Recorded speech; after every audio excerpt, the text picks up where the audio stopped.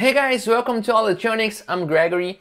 Today we're gonna talk about logarithm amplifiers. And I'm studying this topic because I think it's very interesting and I think we can make a logarithm amplifier using CMOS amplifiers that I really love this kind of ingenuity here of CMOS linear amplifiers as I showed here in this video. So you can click here on the balloon to see my explanation of CMOS linear amplifiers. So this topology here uses cascaded amplifiers and amplifiers that has a precise and controlled clipping voltage. And when we use them in a cascade fashion like this one here, we can get a logarithm proportional output that is proportional to the input voltage. And this is very interesting. Let's try to understand. Here's the original link of this image here. It's from an analog article, very interesting. I will link here in the description of the video. And what we can see here, guys, that we have here 5 amplifiers with 20 dB each that are in a cascaded arrange here. And we have a summing block here. Let me pick here the pencil. We have a summing block here that sums all the outputs of each stage here. Here the outputs are passing through a detector here because this is a detector, a logarithm detector. But let's think that this goes directly to the summing block here. Each output of each stage direct to the summing block here. This is the output or log output. Let's see how this works. So guys, let's think that if we have here a really small signal,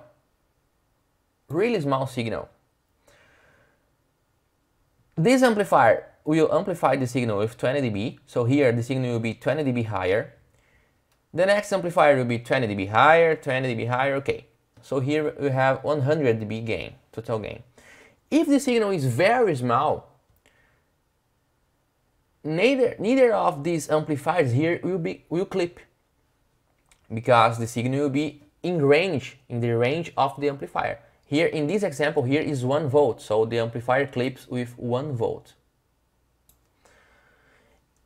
In this example here we have a larger signal. So we can see that we have a larger signal. The first amplifier, here's the input, here's the output of the first amplifier. The first amplifier is working in the linear region. No problem, no clipping here. The larger signal of the first amplifier gets amplified by the second amplifier, and here we have a larger signal. Here in linear region, normal operation of a linear amplifier. But here on the input of the third stage, here this is the third stage, the signal is very large. So we have a very large signal here. And this amplifier gets clipped, the output clips, because the output tries to exceed the maximum output voltage or the rail, the supply voltage of the amplifier. So the output will be clipped. All the other stages, the 4th stage, the 5th stage here, will be also clipped because the amplifiers cannot amplify any more than the output maximum voltage.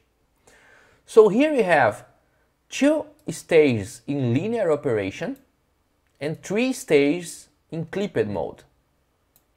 The clipped stages will have only a constant contribution to the summing block, 1 volt each. And the first 2 stages here will have a linear contribution proportional to the input voltage. Okay, so here we have 2 amplifiers in linear region and 3 amplifiers in clipped mode. So we can imagine that in the output we have something like 3 volts because you have 1 plus 1 plus 1 volts and here you have a small linear contribution. The total linear gain of this stage here with this signal is 40 dB because we have two linear amplifiers. The other amplifiers are not doing any amplification. If we have an even large signal, maybe this signal here, we will clip 4 amplifiers, and only one amplifier will be working in linear region. So now the contribution to the summing block is 4 volts because you have 1 plus 1 plus 1 plus 1, 4 volts here, and a small linear contribution. So now with a larger signal, we have 4 volts at the output because we have 4 amplifiers on clipping mode. So what you can see here is that for small signals, very small signals, we have more gain because you have more amplifiers on linear region. And for large signals, we have a smaller gain because you have less amplifiers in linear region. We can think in this example here that at each 20 dB increment of input voltage, we get more 1 amplifier in clipped mode, so more 1 volt contribution to the summing block. So each 20 dB of input in this example here will be more 1 volt in the output because we're gonna have more 1 stage that's clipped. And here I have a simulation that I'm doing here to try to understand and get the working principle here to try to design a circuit in the next video. And what I have here is an input signal that here I have in the x-axis I have the input signal, and at the output here the input signal. So we have a linear relationship between the same signal here, obviously. So this is the signal here. Let's see the output of the first stage. This is the blue here is the first stage. Is an amplified version of the same signal. The second stage is here. We have even more gain here. The third stage, more gain. The slope of this line here is higher. We can see that the gain, because we have 3 stages in linear operation. The fourth stage here is clipping. We can see that this stage is clipping. The next stage will clip also, and the third stage also will clip. So we can see that after the clipping voltage, each stage will make only a constant contribution. And here, when we sum all the outputs of each stage, we can see that we have a kind of log waveform that is made by each part, because each stage here you can see for very small signals, all the stages are doing linear gain. So we have a very high slope here. And the slope here is, I think, is the sum of all the slopes of all the curves, because you have linear gain of all amplifiers. When the first stage clips here, the output drops. Now the gain, the slope is lower here. When the next stage clips, the slope gets lower, even lower. Now the gain is smaller. And here, when the last stage clips, we have less gain. So we have this log curve at the output. Very beautiful, very beautiful. This is a very clever design. Here I made a supply that can supply a log waveform. So this is the truly log version of the input. Okay, this is the truly log version of the input voltage. Let's put this log version in the x-axis. So here you can have V in dB. Now it becomes a linear because we have log and log.